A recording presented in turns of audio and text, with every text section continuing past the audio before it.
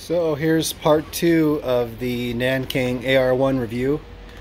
We just did a track day, got about an hour of track time, and the grip on these tires is really good.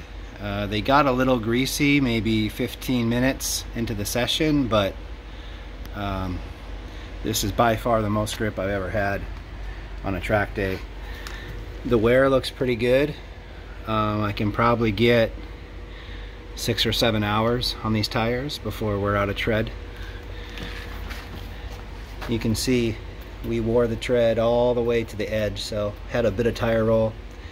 I was running 45 pounds hot on the first 2 sessions and then dropped it down to 36 pounds for the last session, and probably would run about 38 hot. Seemed to be the right for this car.